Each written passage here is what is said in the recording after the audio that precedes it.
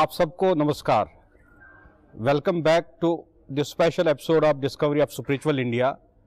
And today, once again, we have come to Haridwar and we are with Mahayogi Pilot Baba, and we'll be discussing some important aspects of spirituality, science, Guru, sadhana, and about the God, and the practicality of spirituality with Mahayogi Pilot Baba. So I welcome Mahayogi Pilot Baba to our mobile studio once again. बाबा जी आपका बहुत बहुत स्वागत है और मैं आपको प्रणाम करता हूं, दर्शकों के बिहाफ पर भी आपका बहुत बहुत प्रणाम. महाराज श्री बहुत एक इम्पॉर्टेंट टर्म्स है, वो है science and spirituality. And you know that there is some sort of conflict between these two terms.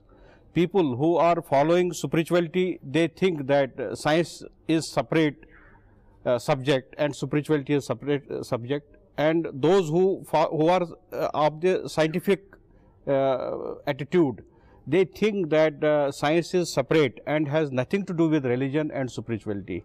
So I request your views on this very important subject, science. What is difference between science and spirituality? Ranaji, what we have to see, you are living in so developed universe. A universe means it is a scientific creation by the natures. So nature has own way to create this beauty of the worlds, and we human beings have a own way to beautify all these natures. So there is conflict in between that way. We, as an intellectual, as a scientific, we want to take over the natures, and nature does not permit to take over. The science of the nature is the spirituality, and the science of the mind is a intellectuality. So both has developed today too much in the worlds. But as per I have experienced, I feel that there is no science without spirituality. If you say science is greater, then you say without a basic, without a spirituality, science is like a lame man. Without a science, spirituality is blind. Both need to bring into the light. You are supposed to be intellectuals, and the spirituality is the original things. What today world is civilized, that is because of spirituality. The science is only 400 years old. Science is not thousands or millions of years old. Yes. But truth, which exists always, it is always there. Science want to modify, science want to break, known to the. So I believe that the secret within the spirituality is there, and to break that secret, bring into the light is the science. Both are very cooperative, both are very balanced. One cannot go forward without the basic thing. The basic thing cannot be discovered without the intellectual. World famous scientists like Einstein, Abraham Newton, they gave us scientific theories like the theory of relativity and theory of attraction, law of attraction rather. So can we say that these are scientific theories based on spirituality, and they were spiritual people who gave these scientific theories to us? They find out. It is there already. Okay. But when it comes as experience, why it is happening? Where is the magnet? Where is the gravitation? How gravitation implement towards the attraction of any magnetic energy? They find out. Find out by the Newton, find out by the Archimedes, find out by the Einstein. So it is already there in the natures. If it is not there, this cannot be. How to ship move in the water, they find out.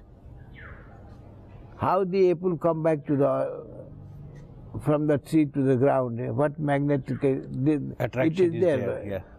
So it is a magnetic power we have, and we are making things to move, work because of that. So all scientific laws are already there, existing there. Yeah. We just discover them. It is there. We say discovery is already we are having. That Okay. as a spiritual science, We don't have to find out the truth. Truth is there. Truth is always there. We are being, you are self, you are existent, it is there.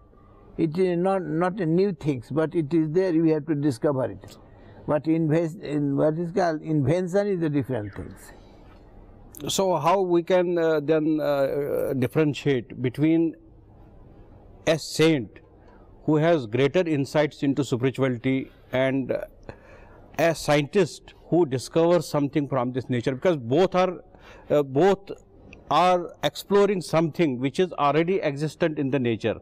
One is focused and inclined on the inner things of a human being, and another is inclined towards the outer space, outer things which are happening in this nature. The matter is a matter.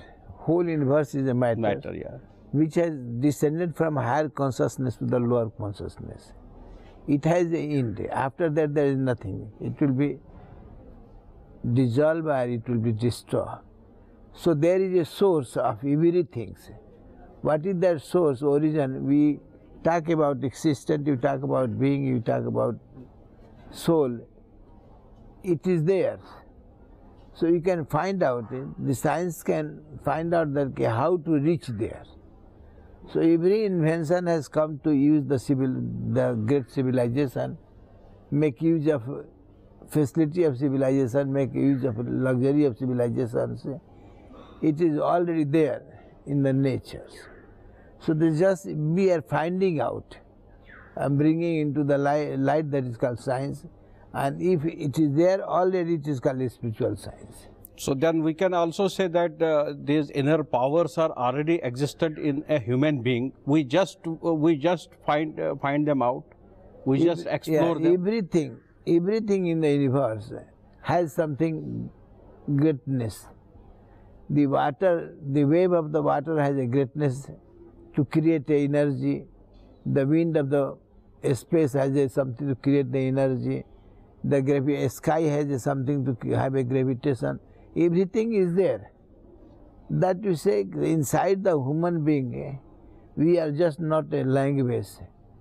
Language has come from the thoughts, and thought has come from the feeling, and feeling is coming from some inner which people do not experience. So we have a source of individual, and when you have become a personality, then you have many kind of energy within us. So we are not just a one physical body, you are etheric body, we are a spiritual body, we are a wind body, we are a body of the sky. So this has a separate center within that. Those centers are carrying very powerful. Powerful thing. Yes, what man can do, you cannot find out. A man can do anything in this universe. And what we have find out is a mind. What is the consciousness of the human being, it is there known to the people. So there are saints. So very beautiful insights about the two terms, science and spirituality. As Baba said that already the physical laws are there.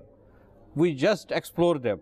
Whether he is a scientist or a spiritual mystic, both try to explore the powers within that object, within that molecule or atom which is existent in this universe. One more important point which I would like to ask on behalf of my viewers is that Baba, what is the need? What is the need of God realization? God does not exist. God is a creation of our mind. That people say that God exists? God is not a person. Okay. Energy. We have an energy to move everything. When you are coming contact with the energy, but energy has also source. What is the source of the energy? That is a God. It is omnipresent, it is a time, it is a force which is within everything. It is not outside. It can be brought out, it can be explored. So every matter has an energy, every matter is energy, and every energy has a source. So when we do not know where from coming this energy, so we say it is a God, it is a God is. Something powerful. So we have to surrender because we have not reached. But some saints, some great souls, they have reached. They say our existence is the God, our being is the God, our soul is the God. Somebody say mind is a great God which can create anything, which can do anything, which can perform anything. So if we want to meet that God, then we have to meet ourselves. Who am I? Who am I only can we find out through the meditations. Through meditation processes. Who am I is not a movement of energy. Who am I is a source of energy. So one more important question can come. That is, then these physical forms of God, like we have pictures, we have idols of God, and we worship in temples like Shiv, like Krishna, like Rama, and other prophets.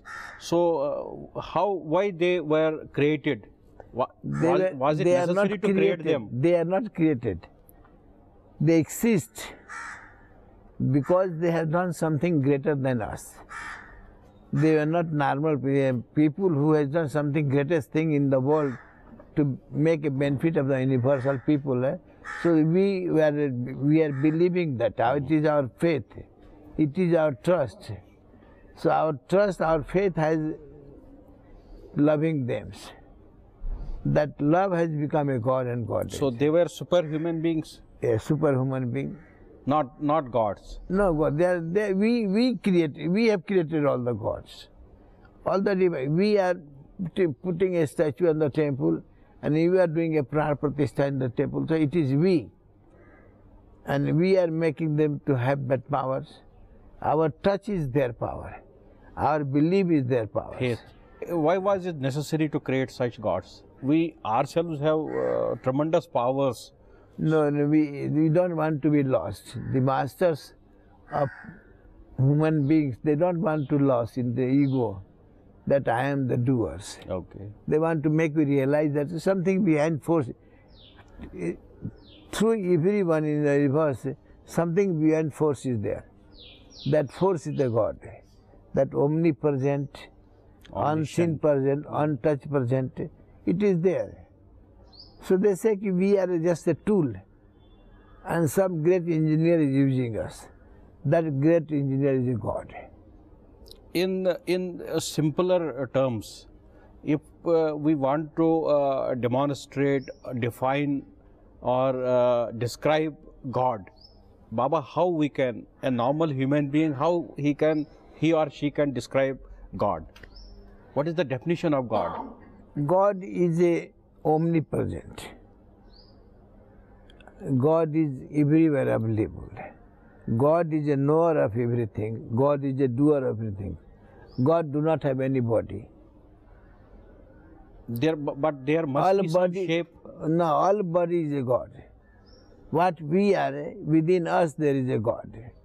But we are not a God. We are a personality. In which form? All, even animal, cow, birds, pigs, all are God bodies. Because in that, that God live as a being, as a self. It makes no difference, because if you feel that this body is a God, then we are lost. We are ego, you are confined with certain idea, a certain performance. So you say it is a religion. But God is not a religion. God is a power which makes everything to move. God is a love which makes everything to attract. God is a gravitation which may create a attractive power of pulling and dispersing others. Some say that it is a light. Is it so? Light is energy. Any form of light is energy. And when that light comes as a being, as a self, that we say it is a God. One more thing which I would like to have your guidance, insights about is there are two philosophies, two thoughts are there. One is need of God realization, and another is our self-actualization, self-realization. So are they one of the same thing, or are they different? God realization and self-realization. At the end, both are the same. Okay. You are not separate from that God, and God is not far away from us. So both are the same, but one is forming the personality, one is spread out everywhere in everything. But when we meet, that become a one. So God is only one God, there is no many gods. But energy is divided in many forms of the energy. So we have all divine power as a God and Godhead, it is in form of the energy. We centralize to one. As we say, Supreme Consciousness, as we say, Brahman, this is a God. Baba, what is the need of self-realization? Why we want to realize ourselves? Because we have developed our ego, and because of the ego we are living in ignorance. You are living in the ignorance, you are dying in the ignorance. If one realizes that enlightenment of everything comes, the matters are enlightenment, the being is enlightened, the self is enlightened, so realization is to go beyond the confusion, go beyond the doubt, to live a pure life with understanding who am I. That is necessary to know, because you should not have a doubt, you should not have an ego, you should not carry any false pretending words, so realization is important. So can we then say that a human being takes birth to realize himself or herself? Is it objective of taking the birth? We are not taking birth. Our karma is forcing to take a birth. Okay. We have been, because maybe in beginning it was a visage of God. But now there is no God visage, it is our karma, process our karma. We say in Indian mythology, sanskara, prarabdha and bhoga. So this make us to get a bond, this make us to die, this make us to fall in love, this make us to contact with the relationship.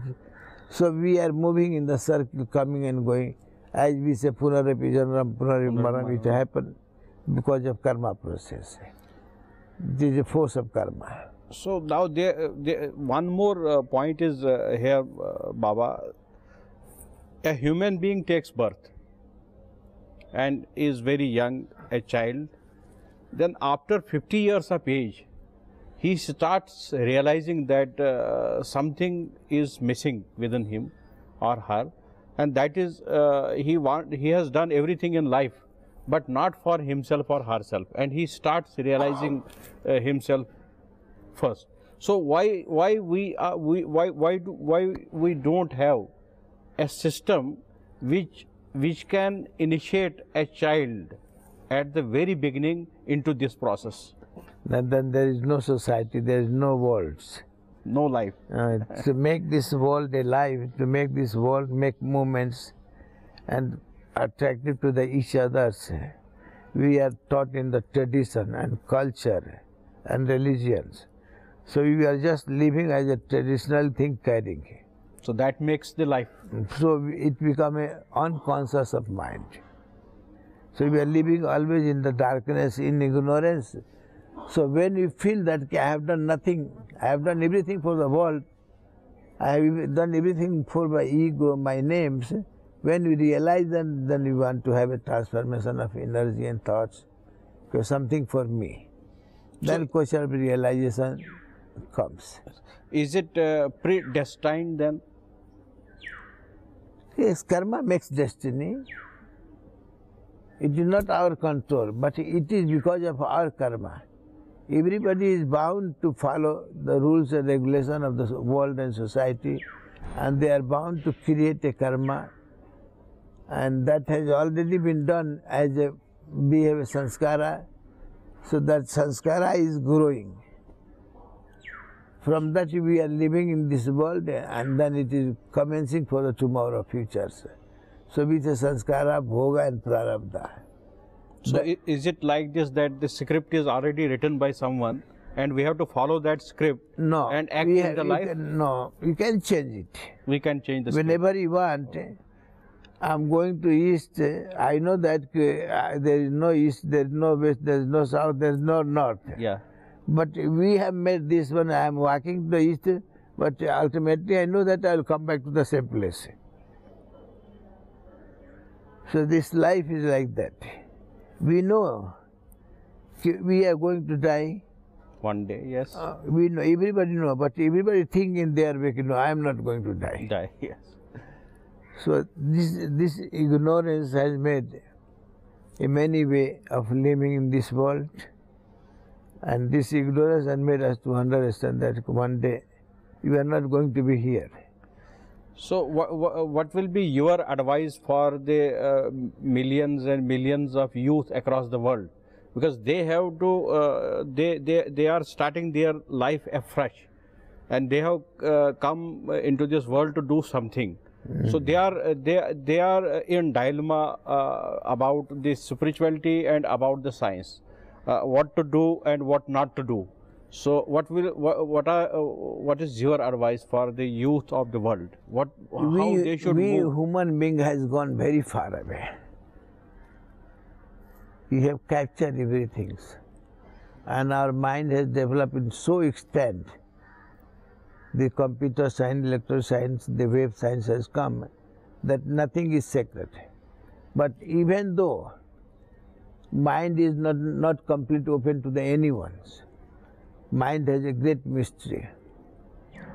So we youth have to come that find out we are not only the mind. Mind has come afterwards when world is there. Okay. But what was that beyond the mind? What is that beyond the mind? Who is working, who is doing everything? We have to contact with that one.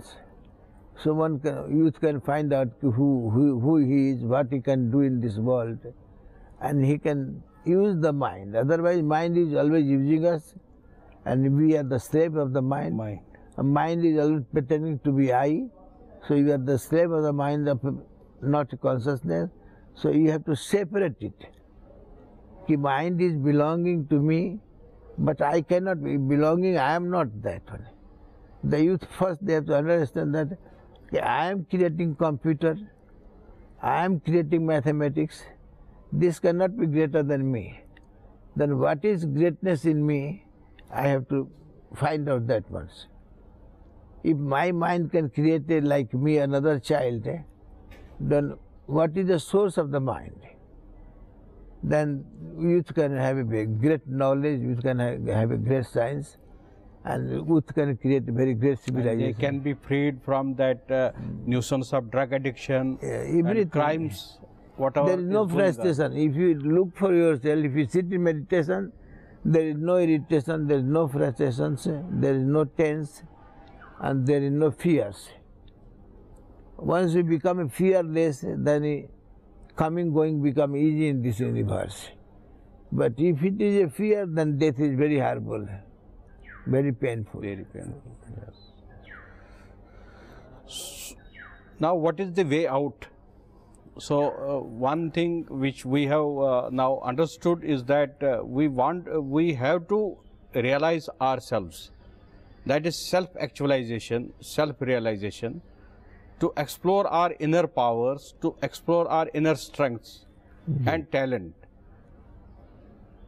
Now we will invite the insights of Baba once again on the very important topic, how to transform ourselves, how the transcendence will occur, and that is the philosophy of Baba also, which is Samadhi, and how to achieve that, what are various procedures and steps to move on this track and realize ourselves. Yeah, it is not a greater thing for the human beings, because the moment we find that we are human being, not an animal, and we are human being, not a divine one, so we have both chances. How to go down as a animalness and how to go higher as a godliness. This is on our practice. So we have a method. We have created a language as a name to reach anybody. Our mind has created a name to give a name to everybody. Through that we can reach theirs. So you have created a name of the divine energy, also reach theirs. And once you have created a divine energy, then you have given a personality also. And then we have given a love, respect, worshipping. So that way we can purify our body, mind and senses. Once body, mind, senses purify, the tamas disappears, the rajas disappears, and then sattva comes. It brings a realization and enlightenment of the material things. The another way is how to be silent. We are always moving with the energy, we are creating energy, energy. So we have traveled very far away. We are effective with the energy. You are attached with the energy and you are using the energy. So you are not getting free from the energy. So you have to go beyond the energy. And that can be found out only in the silence, not action, not activity, not in thought. Beyond the thought, beyond the action, one has to become so silent that can be deep meditation, that can be realization, that can be samadhi. Everyone has a right, and everyone has their path to go inside. So is there some specific time period for keeping silent? We can collect, because all material within the space, a space is a nothingness, a space is a silence. But other matters are activities. It has come in contact with others to make a universe. Like that, we have a space within, so great a space. But after the space, everything has descended as a matter. And they have come in connection, making plus, minus, and so they have become energy after energy, different kind of energy. So we are covered and centralized within us many types of energy. So by that route, we can go innermost. Who am I? What is my source? From where I have come? That place is the silence place. That brings enlightenment samadhi.